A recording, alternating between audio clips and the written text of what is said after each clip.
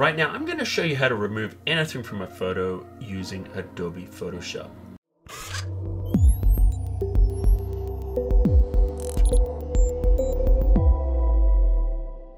In this particular technique, we're going to shoot two photos, one with a clean background plate and another one with the object in front to make it really easy to composite.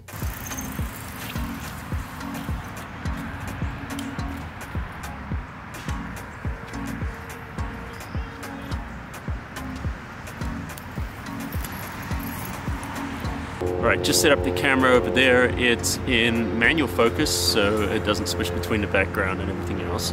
I'm going to be shooting it in time-lapse, 1 frame per second, so I'm going to move pretty slowly and see if I can capture everything.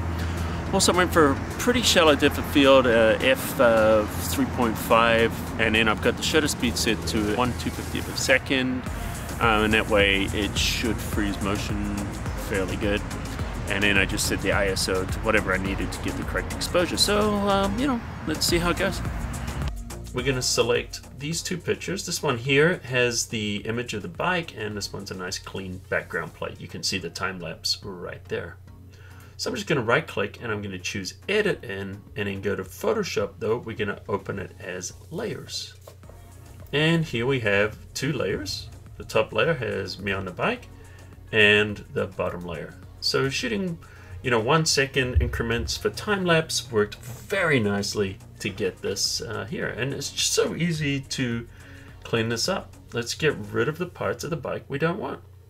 And it's as simple as just selecting that top layer, creating a layer mask. And of course we'll do color correction at the end. But what I want to do is just grab a brush, and we're going to use black as the foreground color. I'm just going to hit the left bracket key, make this brush a little smaller. And the rest of the settings, opacity and flow at 100 is going to work nicely. Now watch this, it's just a matter of painting it away. And this is such a much easier way of doing compositing. So we're just going to paint it away. Now one of the things you're going to have to watch is we're going to get shadows. Now we could keep those shadows if we wanted. In fact, a little bit of shadow is not going to be bad, but we might have to kind of improvise. So let's just go over this side. Let's get rid of the back wheel. And you can see how the shadows are kind of there. In fact, let's get rid of the shadows, and we're going to fix that in a little bit. So we want to kind of have this floating bike effect. So what I'm going to do is I'm just going to zoom in a little bit, and I'm just going to make this brush a little bit smaller. I can see I've got a little bit going on here. Let's hit the X key if you want to bring back some areas, and let's do that. So what we're going to do is we're just going to cut off the frame about there. Now you could just get rid of the bike altogether, have the person hovering. You could get rid of the person, just have the bike. There's a lot of things we could do, and I just want to match the softness. Let's just take the hardness all the way down, and let's see where we're at. Need a slightly larger brush, and that should give us a nice soft edge. There we go. In fact, let's just go a little bit smaller, and I think that's gonna match. Nice. There we go. And let's just do the same here. We're just going to cut that off. We can round it. Let's get rid of that chain. Definitely don't want that there. And let's do the same thing on the front here.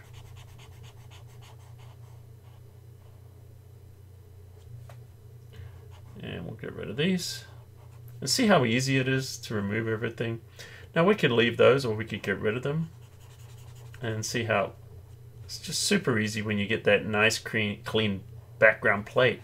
Now I know a lot of people don't do that. They don't shoot the background plate, and then the compositing is so much harder than it should be. Now I probably could have gone slightly faster shutter speed. I'm surprised with 2/50th that we actually got this much blur, but that's okay. Now, of course, there's always the other option when you don't have the background plate, and I've got plenty more tutorials on that. But for this particular tutorial, I think this is going to work quite nicely. And I'm just going to get rid of that cable. Let's get rid of the cable there.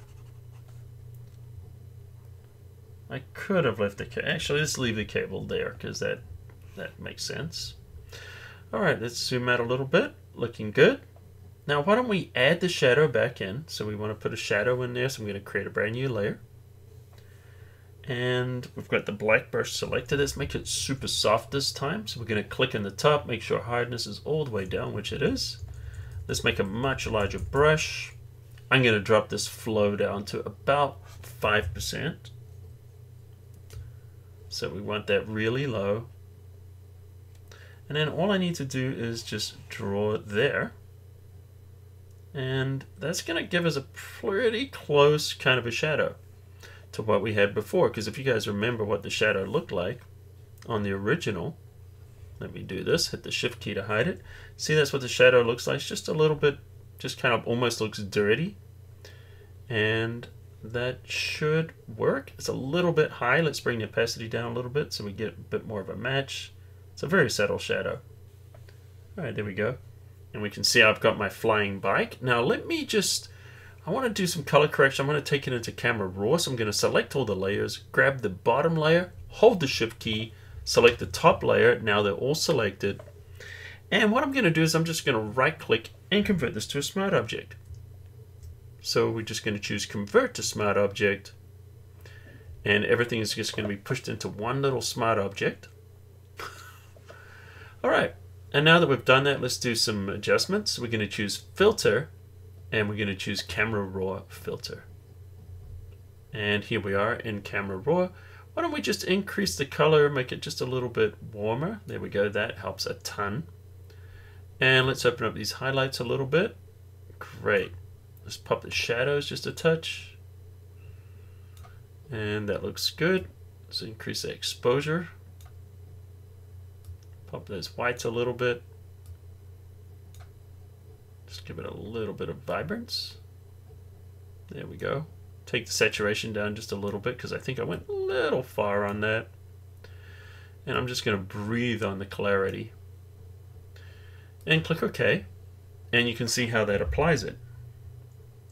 So this was a really simple one, just so you could kind of see the steps. If you want me to do a more complex one, let me know in the comments underneath. And also, if you found this useful, let me know, drop a comment, and also let me know what you'd like to see in future tutorials. And by the way, if you're new here, first of all, welcome to the cafe. It's great to have you. Just consider hitting that subscribe button and turn on notifications, and you won't miss any videos from me each week. So anyway, guys, if you like this, smash the like button into dust, and don't forget this Thursday, 1 p.m. Pacific time, right here on the YouTube channel at Photoshop Cafe. We've got Live from Lockdown and Fix My Photo. I hope to see you live. If not, the replay will be right here on YouTube. And so until next time, I'll see you at the cafe.